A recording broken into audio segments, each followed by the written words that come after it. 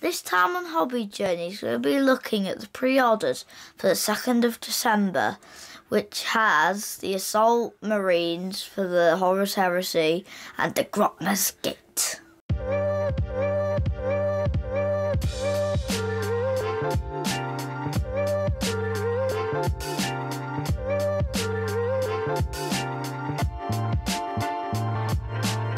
Hello. Hello.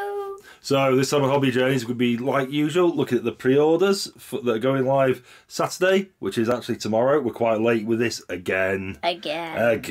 I know. So I'll be having this up, I promise, tonight, Friday night. So we're in time for the pre-orders tomorrow, so we can give you our thoughts on them before you have to buy the things. So as usual, shall we get into it? Looking at last week's pre-orders, we had the Adeptus Mechanicus and Codex Necrons go live. Books. Yeah, well, these are the limited edition ones, so these are a bit more expensive, typically £60. It's a lot, but you know, that's the thing. These have all been with us for a little bit. So we've got the normal Codex, £35 each. Quite a lot for a book though, isn't it? But you know, fair enough, I suppose. Combat Patrol Adeptus Mechanicus, £95. Lanky robot. The big lanky Sidonian Scatros. I don't even like the name. I don't even like the name. But yeah, so I like the Combat Patrol, £95. It's not that bad actually. That is okay.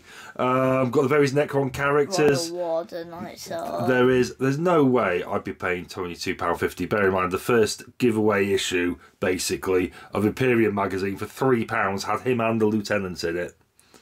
So you know, no, not for me, but you know. But also we have a couple of him.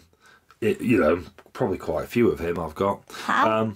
Well, I got him with Indomitus as well, I think. So you know. What's Indomitus? Indomitus was the launch box, like Leviathan, but the launch box for 9th edition. So I got him with that as well. And this guy, the Overlord attacking. So again, you know, I've got him. A couple of him actually. But then we get into like the Overlord Translocation Shroud, good model, £24. I think that's alright. Imatech, him. I want you. I want you so bad. I want him.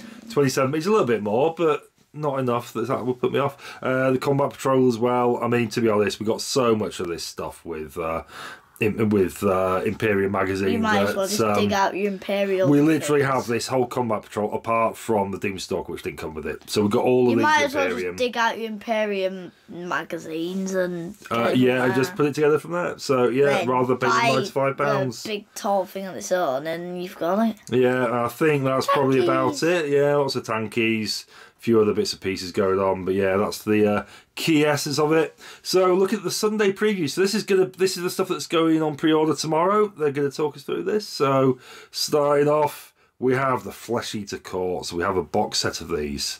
I don't think you were very enamoured with these when we were looking at them in the preview. They're alright. They're just like ghoulish zombie things, really, and that's what they are. And if that's what you want, then that's what they are. Go for it. Go for it. If you don't want it, don't go for it. Yeah, if you don't want ghoulish zombie things, then you're probably not going to be wanting this. So but you know, if you want ghoulish zombie things, go for it. I think a bit more up our street here. We've got the Mark 6 assault troopers. I like them. Yeah, I do like these. I actually, in some ways, prefer these to the 40k assault intercessors with jump packs.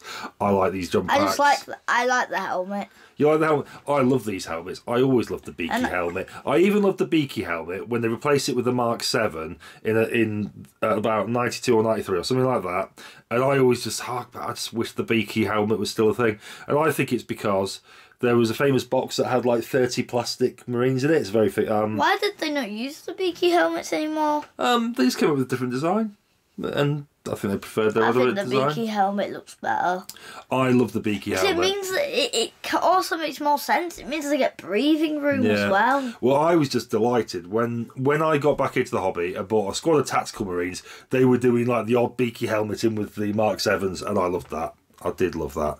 But yeah, so I think these are great. I mean, you know, I don't know what's going to cost. I'm imagining about £45 probably. I don't. The only thing I don't really despise the jetpacks, but they're alright. Yeah. Decent. I like the jetpacks. They're alright. They're pretty good. They're good, I think. I think they are solid.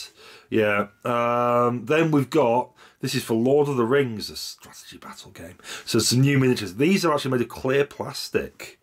So what they've done here is, I think these come as like a clear see-through plastic, and what you can do is then dry brush some paint over the top of it that makes it the top of it not see-through. It makes it look like they're sort of part sort of ethereal and part not.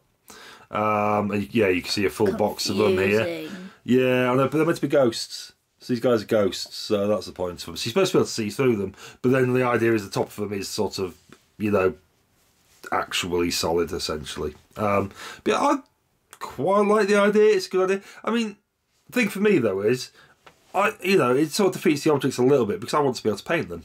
I want to do a good paint job. I don't, the clear plastic means you don't have to paint it. So, I mean, there's still things you can do. I mean, there's definitely things you can do with it. And they might be alright in battle. Yeah, well, that's it. Well, I quite like them. I like the look of the models. They are fairly like the ones off of the films and that. So, they are pretty good.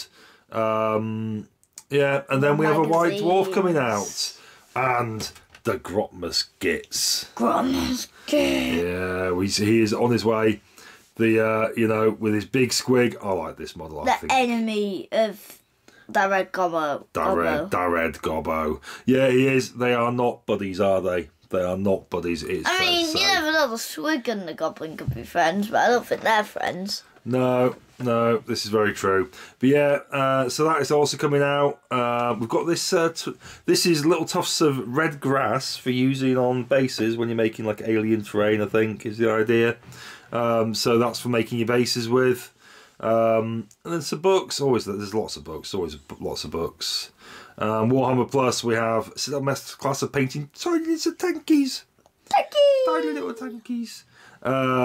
And a battle report from Age of Sigmar, your favourite. No. Your absolute favourite. So what do you like out of this week's releases? What is your favourite? Beaky people. I thought you might say that. Or the Red Gobbo. The Red Gobbo's. The Grotmas Gitz, yeah, exactly. December only though, and he'll be gone. Oh, but we should get him. We should get him, shouldn't we? I do quite want him. We've already got the Red Gobbo, haven't we? I do want him. We need to get him, don't we? I do want him. Yeah, we'll probably get him. But be all thinking between how about? Okay. I asked if I can get you it for Christmas for you. Yes, good call. And then we paint it together. Right, so Mummy can't watch this video then. Right, excellent, good plan. So I'm going to ask Mummy to get you it. Yeah. Look at this surprise. Why don't you just cut this bit out so she can watch it? Yeah, we'll see. Yeah.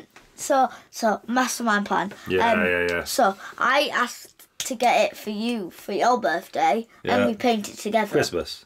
Yeah, Christmas. Yeah. And we paint it together. Yeah, it's a good plan. Good plan. We'll do that. Right, cool. In secret, though. We're into plan. Anyway, but apart from that, we're thinking it's between the Assault Squad and...